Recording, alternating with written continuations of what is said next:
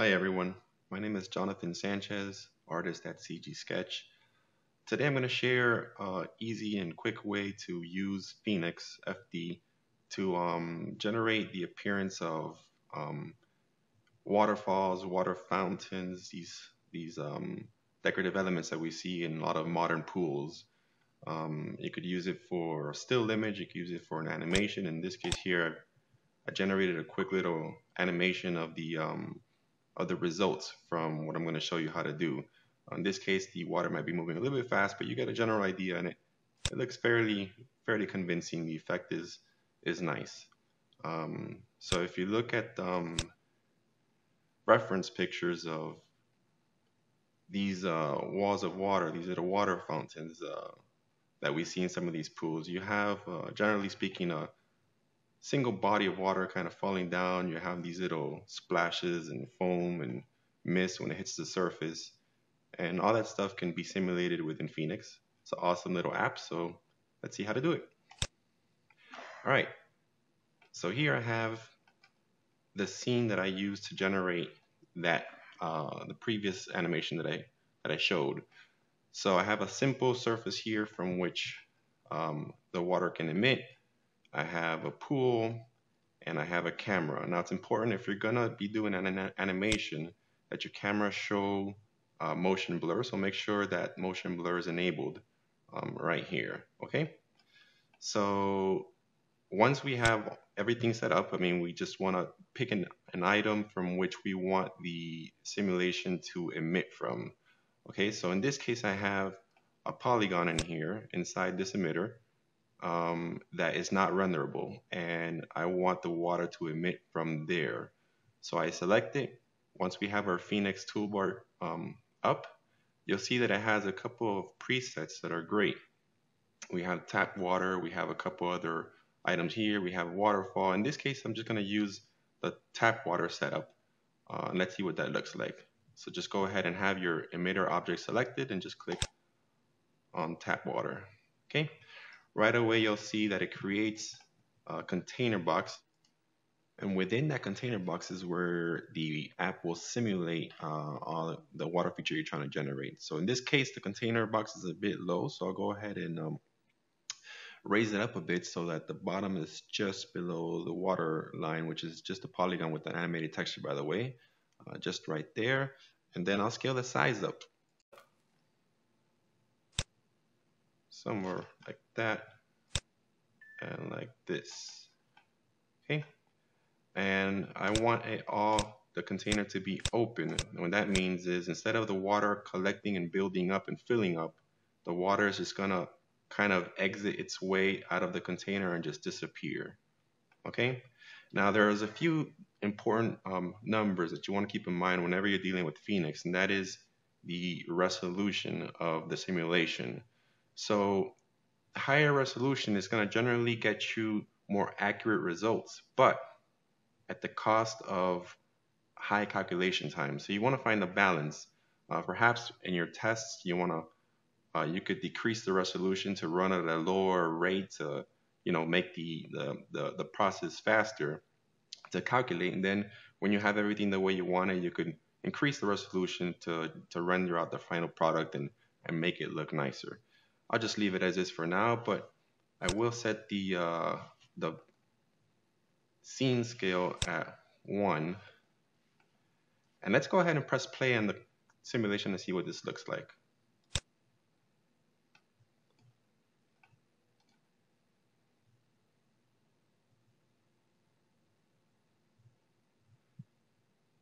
So the water is falling off, but doesn't seem to have enough speed. So let's give it more velocity. Let's select our liquid source object. And over here, you'll see outgoing velocity. Let's almost double that. Let's make it 3 feet. And let's render again. Let's calculate again.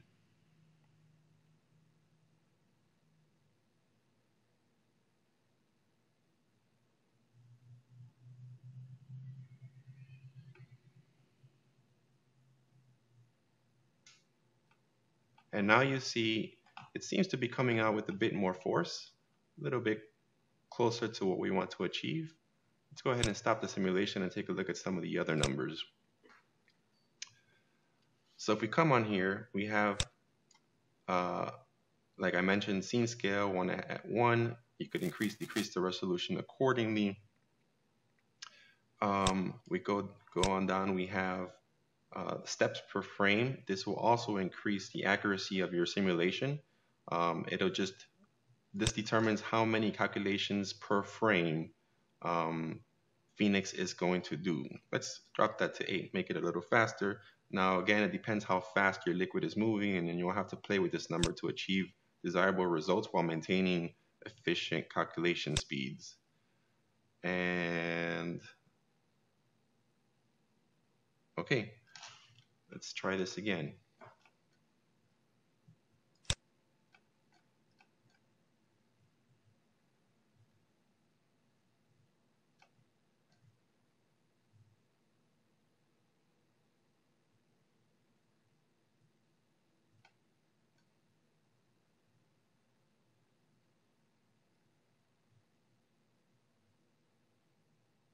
All right,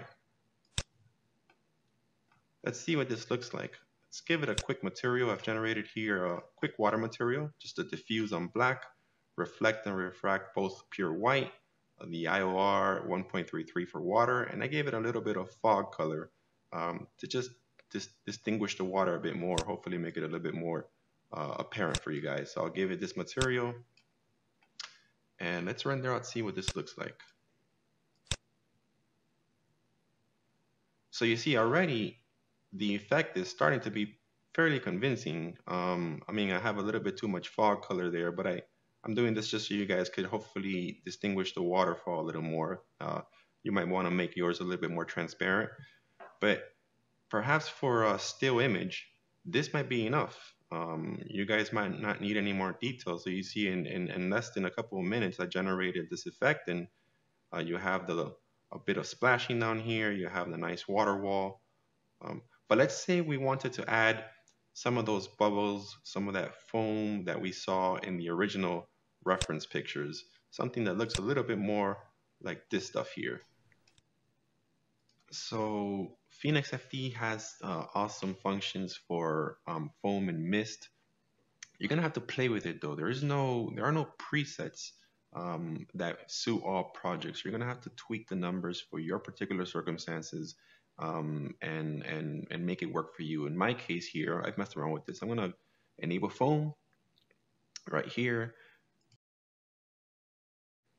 That setups the particle simulator, and I've played some with the numbers. I have an idea here of what works in this case. So in the foam amount, I'll set it to 30. Lifespan will determine how long each bubble lives in number of seconds.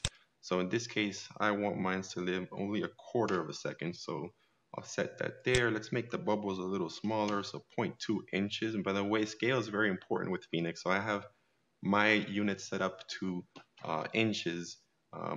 Just make sure your scales are all correct in order for the simulation to be accurate. And now let's say we want to add mist as well. So we'll enable it here, create the simulator, and for the splash amount, I'll drop that to 5. I don't want such big of a splash. For the threshold, I'll make that 30.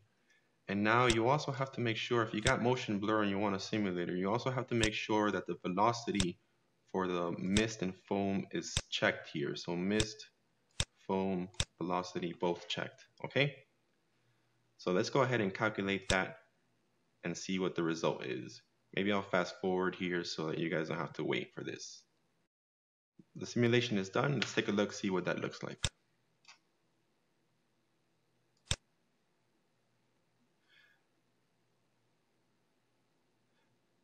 And now you can see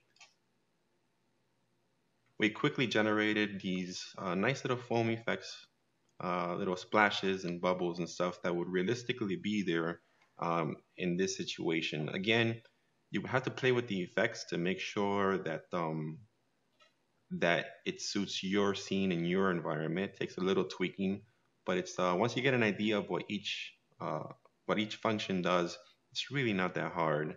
And again, you can add motion blur for a little bit of added realism. Once you have your simulation, if it's In the case of something like this, you can loop it, come down here and under input, make it loop so that instead of simulating, however many frames you have, so you have 1,000 frames in your scene, you just simulate 100 frames worth of simulation and then just loop that simulation over and over. So a lot of cool little features in this. And again, the effect is pretty convincing, as you could tell here. So I hope this was useful for you guys. If you like this tutorial, stick around. I'll be posting a few more. And if you have any questions or comments, please drop them below. Thanks, guys.